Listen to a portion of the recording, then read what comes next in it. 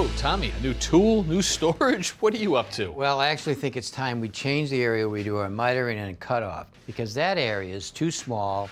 Everybody throws stuff in there. It's always in the way. We got to clean it out. Tell us what you really think about it. All right. So what I want to do is I want to make the cutoff station right back here. Oh, use the whole length? All right, because all we have is our clamps here. We got plenty of room. So I thought if we started with 2 off-the-shelf cabinets like these. Yep, lots of storage. All right, down below. we take the cabinets and we can spread them apart. Lots of drawers, butcher block top. Separate them enough so that we can get the width of the saw in between the cabinets and drop a shelf down, the height of the bed off of the tabletop here, and everything will be at the same level. Nice long workspace right here. Very nice. So the first thing we need to do is lock these 2 cabinets together so they can be in position here, but when we need to, we can roll the whole thing out as a unit, tilt it for something long, or roll it out of here and get it out of the way. Bigger and better. All right, Yeah. I like the improvements. All right, we gotta get the saw out of the way to get started.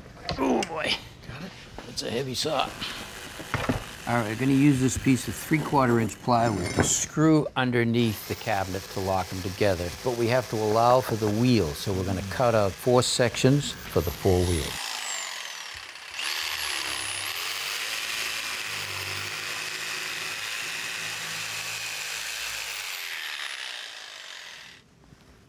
So we've cut the slots for the wheels. We've drawn a line where the side of each cabinet's gonna go. Now we're gonna just put a temporary spacer in here so that when we screw the bottom to the cabinet, this will hold the space between the 2 cabinets equal.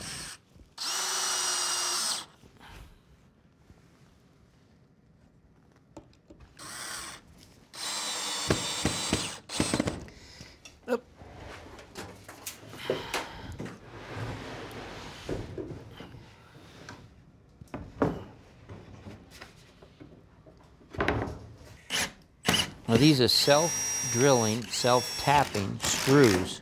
Go right into the metal cabinet.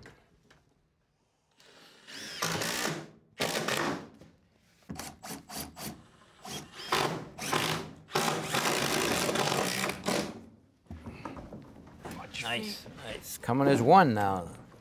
So far it's working just fine. There. Ready? Down, down, down. Clear.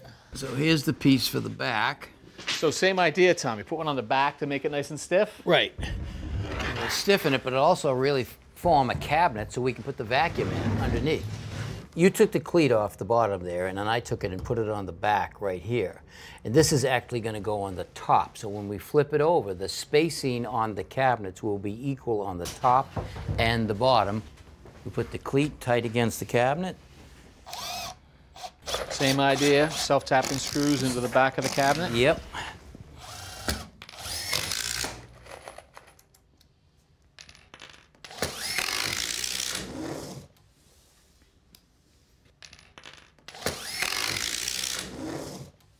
Two, three. Look at that. Bad at all. I think I carried all the weight, but it was nice having you. Yeah, well, you do seem to have a little more weight.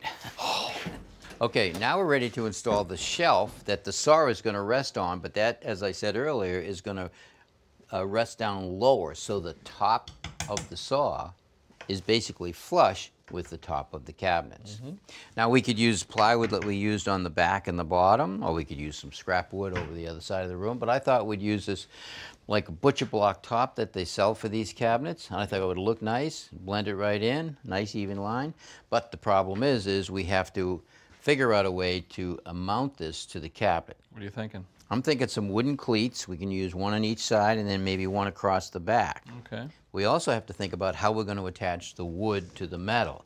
Now we use self-tapping screws for the plywood, which we could use the same for the 2x, but they have to be much longer. Another way we could do it is drill some holes through the 2x into the cabinets and use some nuts, bolts, and washers. Right.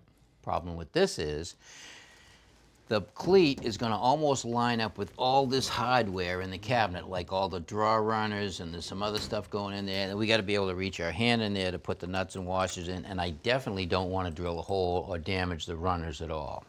So I want to use this little thing right here. This is a threaded riveted insert. It's threads on the inside that will match the threads of the bolts that we want to use, and they screw right on there like that.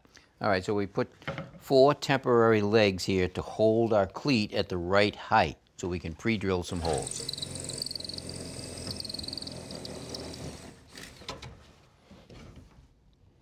Yep.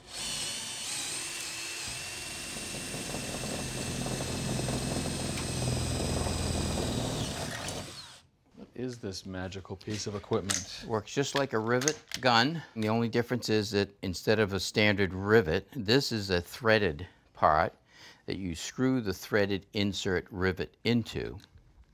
You screw it in like that. You see this part of the knurled part of the rivet head right there. When I pull this together, watch that compress. See it? Oh yeah, and so the metal of the cabinet will be between the front and that bulge that's happening? Exactly. So I keep pulling it. Oh. See there? See that? That holds the rivet head that's threaded on the inside onto the cabinet. There you go.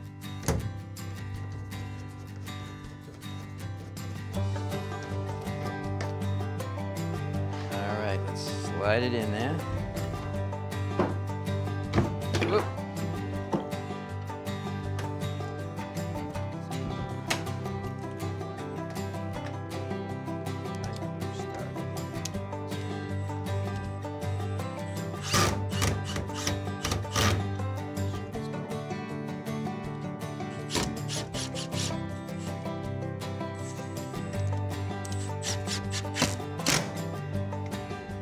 So we'll drill a couple of holes through the cleats in the front to hold the front down.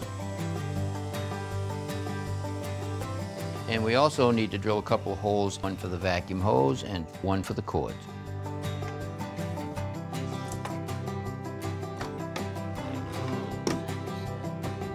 All right, so we get 3 screws that are going to go in the back. And I got 2 screws that I'm going to drive up into the front.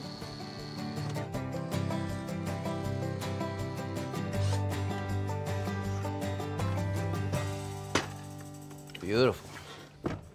All right, so now we have a couple of flat tables on each side of the saw, but lots of times when you're using a miter saw or a chop saw, you want a fence extension on each side. Right. Put your material again. Sometimes you want to make sure that it's true with the saw. So if we use some 1x3 right here and hold it up, line it up, and attach it to the table, that's good. And there's all kinds of ways we can do it, but I really don't want to screw it down because I like the fact that we have a nice table to work with when we need it. You don't screw it down, though, it's going to move all over the place. Well, we could use a biscuit like this, put some slots in the table, but a biscuit, like I have a couple of slots here, this biscuit here, and that slot there lines up, but it's not very strong. Right, and so that's just a slot on the top part, and you put a slot which is in the table right there. Yep. And biscuits are great for lining things up, but this biscuit right here is 2 parts, and it's a different slot, and you just drop that in. All right, now that's flush. I like that. All right, now I have another one that goes on this side. Slide it in. Okay, now after everything is lined up, I take this, line up the 2 pieces, and a little tap. Well, that's not going anywhere. It's not going anywhere. But you're saying you can take that out? I can take it out, Ooh, yes. and now I have my flat top again.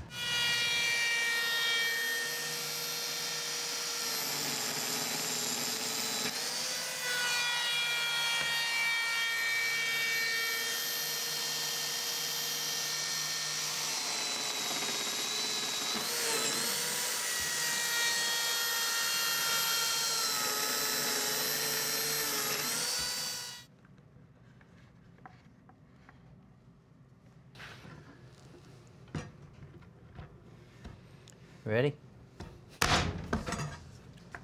Wait Going a anywhere. second, huh? Not going anywhere unless Unless you pull it off. you want it to. Yeah, now we have a nice flat surface again. All right, we've mounted this aluminum track right on top of the fence right here. And in the top of this metal channel, there is actually a recess that we can attach this tape right into it, and it will sit flush with the top edges of the groove. It sticks down. We have to line it up with the saw to calibrate where it needs to go. And then we have this piece here that will mount on top of the track, slide back and forth to any measurement that we want. We stop it, lock it in, take our pieces, put it right up against it, and every piece will be exact every time we cut it. Love it. All right, so I painted up all the exposed wood black so it blends right in. Beautiful. We got the fence, we got the tape, we got the stops. Awesome. We got it all. Now we even got the wheels. We can roll it back. Yeah, rolls is one big piece. Let me just plug it in. So this will give us power to the entire cabinet as well as the saw and vac. Keep it clean too. Look at that time when we finally have ourselves a proper miter station. And look at all the storage. A lot of storage. Now all we got to do is find somebody to organize all this stuff that we got. Very nice. All right. Well, that project is done, but we've got more coming up next time. So until then, I'm Kevin O'Connor. I'm Tom Silva. For Ask This Old House. Someone to organize it? Not me. Thanks for watching. This Old House has got a video for just about every home improvement project. So be sure to check out the others. And if you like what you see, click on the subscribe button to make sure that you get our newest videos right in your feed.